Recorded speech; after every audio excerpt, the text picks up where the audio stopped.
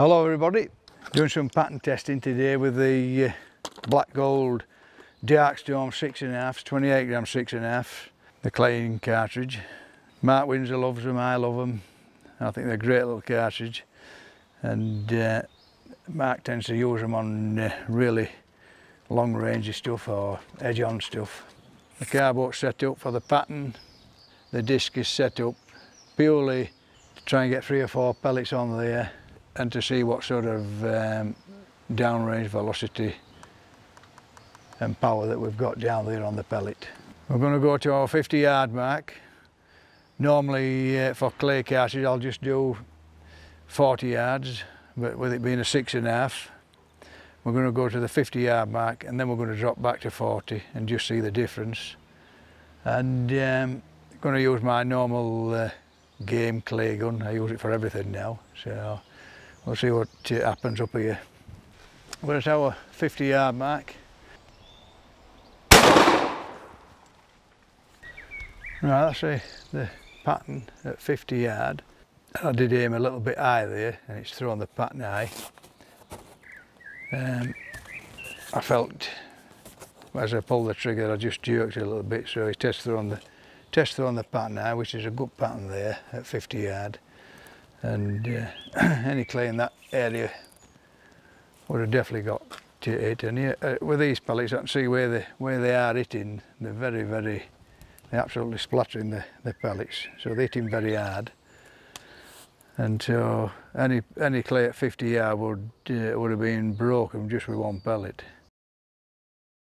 Back at the 50 yard mark, so we're going to put it on full choke now and see the difference.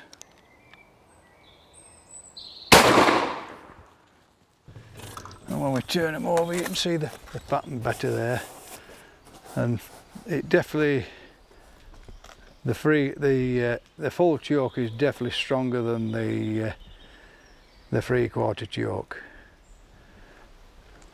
But there's enough pellets there at 50 yard to catch any clay pigeon there, and there were 3 on the clay anyway.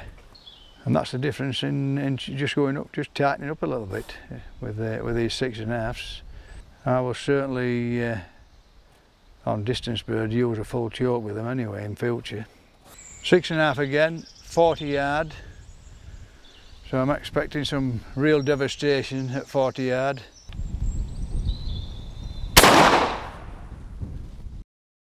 As you can see, that's an absolutely devastating load at 40 yard. Unbelievable. This is the full choke again. I've seen the devastation of the pellets at 50. Now, if you look very closely, there's a lot of dust, and that's hitting a solid plate. So, you know, the confidence is there. Whatever that pellet hits, it'll just emaciate the clay, or whatever it's hitting, it'll kill it. 1, 2, 3, 4, 5, 6, 7, 8, 9, 10, 11, 12, 13, 14, 15, 16, 17, 18, 19, 20, 21. 21 pellets. You'd think I shot that with a 9. I don't know about a 6.5. Just look at that for a pattern. I can guarantee the ones that hit the DVD and come through, they'll probably be the only pellets that are recognisable as a shattered pellet, because the rest of it's dust. Unbelievable. We're just revisiting with the 50 yard test with the 3/4 choke. I just felt I shot high with that, which proved to be the case when we had a look on the pattern plate. So we're going to give it another go with the 3/4 choke at 50 yard. Going back to my earlier assumption, as I said, I thought I'd aimed high, and which proved to be the case. And it's a lot better pattern. It's more even, and it's actually, we've got 1, 2, 3, 4, 5 strikes on there. As you know, well, 2 on any clay, 1 or 2 of these 6.5s will absolutely smoke a clay. 5, there'll be nothing left of it. You see the pattern a lot better here. and it's more even. Yep, a lot better pattern than the first one I did. At 50 yard, I like to see this. When I see this, I know that they're striking very hard. This is what we've got left. As you can see, the pellets are what I call pancake shit rags. Whatever that is, that's going to do some damage. That's what I like to see. As you can see, the bookends, either end of this one, both at 50 yards. The 3/4 there, which had 5 strikes on the DVD, and 50 yard with a full choke, which had 3 strikes on the DVD. I think the pattern's a lovely pattern at 50 yard. I don't see much getting through that pattern, and the same with the 3/4, very evenly spaced.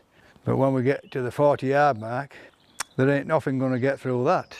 That's an unbelievable tight pattern for a 6.5. And it's probably the size of the pellet and these new powders that Gamebore are using. These cartridges are so wound up. The lows are absolutely devastating. But we'll continue doing our testing. We're going to move on to 20 bores later and 16 bores. And I think we've got some real surprises coming up for everybody. Game season will soon be upon us, so we'll start doing some new game load testing. That's all we've got time for tonight. It's tea time now, so I'll see you next time. Thank you.